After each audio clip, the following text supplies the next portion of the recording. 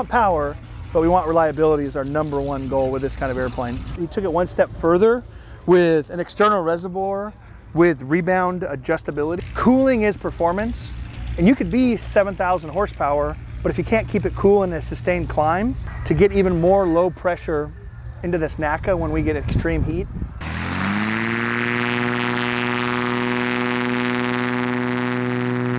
It's a beautiful day here at Oshkosh. It's Thursday morning, just after the night show, and I'm standing in front of the Backcountry Super Cub, and I want to show you up close, all the way around, what this thing is made of. Kyle Bushman is going to tell us all about it, so let's get to it.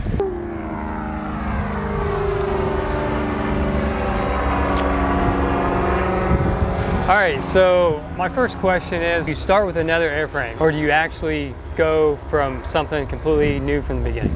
So this is a completely scratched design built in SolidWorks. So it's as close as a 172 is to the Wright Flyer. Everyone says that it's a Super Cub, it's a 4-place Super Cub. There's no parts that started as a Super Cub. It's all built in SolidWorks, and everything is CNC cut, CNC routed, CNC milled or lathed, and it's a clean slate design. It's just performs like a Super Cub, and so that's the easiest thing for people to grab to.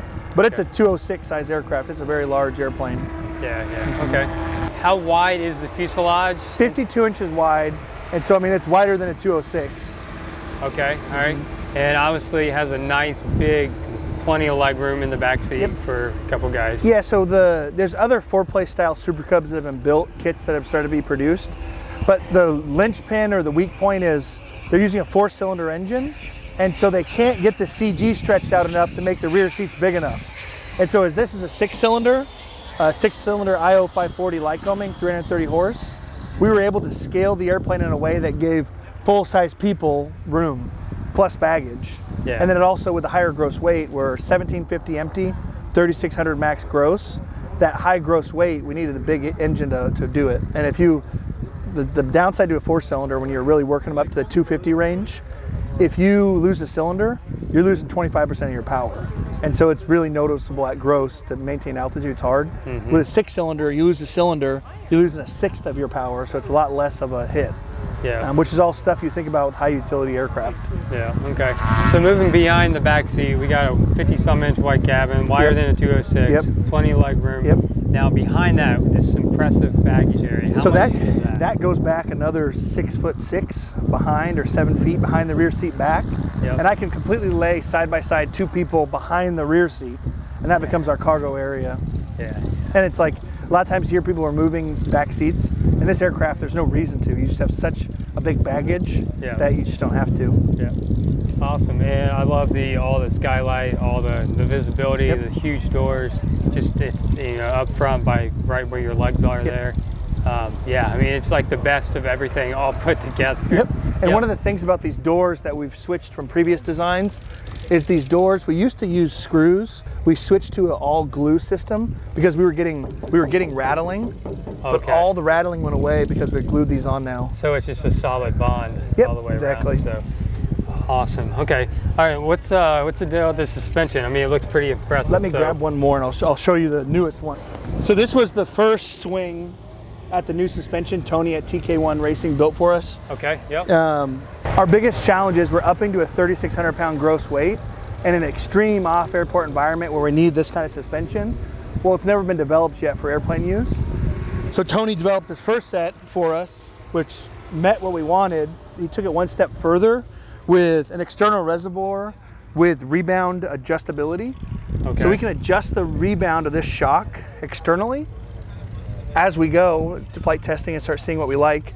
The previous designs, you always had to send the shock in, get it revalved, get it changed. Now we actually have tunability with this new design. You can do it like in the field, basically. Exactly. So you have the 540. Is there anything that has been done other than, I see 330 horsepower, so we got a fuel injected 540 Lycoming here. Kenny at Lycon built the engine for us. It's ported, it's polished, it has all their magical coatings on all the rockers, valves, everything you could. It's high compression, and it's got a custom built exhaust. And so we got dyno sheets and all that stuff from Kenny at Lycon. With these high utility aircraft, we have to draw the line somewhere. With these airplanes, they're going to such remote areas that, sure, you hear of other race airplanes that are 400 horse and all this other stuff, but We're running magnetos and a normal fuel injection on a known 540, which has thousands of hours in the fleet, because we want something that's reliable. We want power, but we want reliability as our #1 goal with this kind of airplane. Obviously that cowling is built around this particular engine. Yep, and there's a lot of unique things about this cowling design. One thing where cooling is performance, and you could be 7,000 horsepower, but if you can't keep it cool in a sustained climb, you're not gonna be able to use it. You're gonna have to pull power, reduce climb rate. Yep. This whole cowling was designed as a lifting body. All of this radius is all designed for when you're in a hard climb, the air's gonna hit and funnel in to our plenum. And so we're 330 horse, but we have the ability to cool it in a sustained hard climb. We have this NACA scoop on the side. That's actually our oil cooler. Okay. And we have an electric fan mounted on the back side of the cooler to get even more low pressure into this NACA when we get extreme heat. That fan kicks on automatically with a temperature sensor, and it draws even more air through that cooler for us. Awesome. Good deal.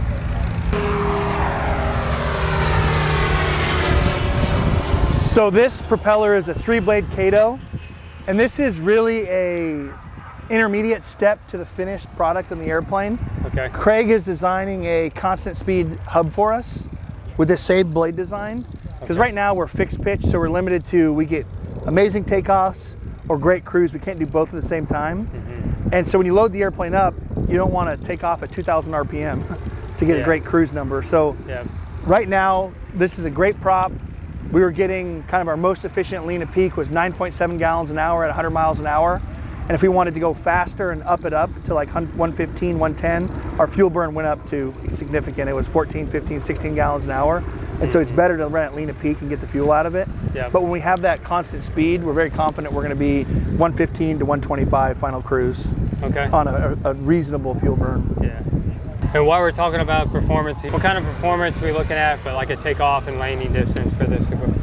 So I flew at Sodbuster Stoll competition, won first place in the touring class with the airplane, flew here, and consistently at 8,000 foot DAs when I was flying the airplane up at altitude when we were up high, we were doing 200 foot takeoffs and landings no matter what we did. It was just always 200 feet. I knew when I came down to sea level we were going to be significantly better. My head, I was hoping for 100 foot takeoffs and landings, and actually sure enough, Sodbusters and here were able to achieve some 100 foot takeoffs and landings, which is pretty great for an airplane that's 1750 empty. That is crazy impressive. Real quick, and we'll go walk around here in a second, check out this baggage area, and we can do a little show and tell. But what kind of slats, what's the slat setup on these? So these slats, everything in aviation is a compromise. You can't have everything. The simplicity of these slats is they bolt onto the leading edge, very easy to attach. They're fixed. They rotate on the front pivot point. And so when you achieve that high angle, we're trying to get camber on our wing. I mean, you watch birds come in and land, they're cupping their wings. That's what we're trying to do here. And so with these oversized flaps, we're trying to camber this wing as much as we can, get a huge under camber to slow it down. And you got to think all the high lift devices work together in unison. So slats typically drive a high angle of attack to get into their high angle and get really slowed down. Well, if you bring on flaps, you can reduce that angle. And so we put this huge flap on there so we can achieve that benefit of the slat, but still have the forward visibility. And then if you come here, we have another thing. It's a fixed slot on top of the flap because we needed more airflow to get pulled. We have this big cambered wing and the air was burbling behind our flaps. So what we did is we put a slot here to force that high speed air. It's, call it 3 to 1, 4 to 1. That air goes into big, comes out on the backside in a small hole, and it shoots down the back. And that encourages that top layer to turn that corner on top of that wing for us. Okay, I got you. That's awesome. I actually didn't notice that when I was walking by. I just like, oh yeah, it's a flap. Sure. And it's 3 bays. That's pretty wild, but then, So 3 bays, there's a lot of benefits to 3 bay. The inside portion of flaps always get beat up. The fabric gets destroyed, rocks and all that kind of thing. Each section is identical. If you damage one section, you can just buy one and put it anywhere. You can have one on the shelf if you wanted. Yeah, they're all identical, and ease of manufacturing also. If you make them in shorter sections, it's a lot easier to final trim. We can adjust these rods here and we can actually trim the airplane. We can move these slats, or flaps slightly up or down on the trailing edge and help us trim the airplane. There's all kinds of benefits to this section. Well, let's take a quick look at this baggage. With a high utility aircraft, priority number one is an oversized baggage door. You don't want a baggage door that's this big. I mean, it's nice, but if you want to put a lot of stuff in and out, you need an oversized baggage door. So this fuselage was designed for the full purpose of having a door that's usable. Yeah. You can get stuff in and out easily. You got to poke your head in there. Yep. On the backside here, you can see that this slot, you can see how we're pulling that top air down with this front, like 4 to 1, down to 1. So say it's 40-mile-an-hour air. Now we're accelerating that at rapid speeds across the backside of this flap. Awesome. And then the tail, this is something that it's kind of it's hard to, you build a brand new airplane, if you don't make incremental or small changes on it as you go, it's hard to say benefits. But something we're starting to experiment with is airfoil shaped tail feathers. Okay. If you develop an airplane to have a huge center of gravity range, you're gonna need trim. So this trim window, significantly larger than a normal Cub. You can kind of compare it to, the normal Cub's probably 4 fingers width. Okay. Well, we're gonna have CG shifts in this airplane that are pretty significant. Oh, yeah. And so we have to be able to combat that with trim. Yeah. And so we get this big range here. Airfoil's helping us. So where's the best place for somebody to get more information about this? Because this is something that's gonna be available for people, right? Yep. Yeah, so this is gonna be a kit that's getting produced. The first 3 kits have already been sold. Those kit prices were $130,000 for everything on the airplane minus the engine, propeller, and avionics. And so that first run will happen, and that'll be kind of a cost analysis to make sure we're still on point with the pricing. So more information, supercubs.com, supercub.com, Backcountry Super Cubs, kind of 2 great places. Okay, so all right, so it's Backcountry Super Cub, but if you go to supercubs.com. Yep, it should take you right there. Take you right there, yep. So awesome.